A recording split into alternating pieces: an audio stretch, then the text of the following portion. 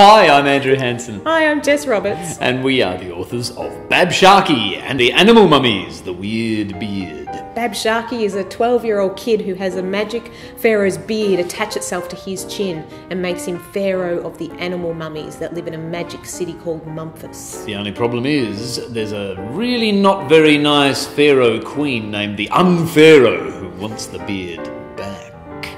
You can find out what happens if you read Bab Sharkey and the Animal Mummies, The Weird Beard, which you can grab online from Angus and Robertson.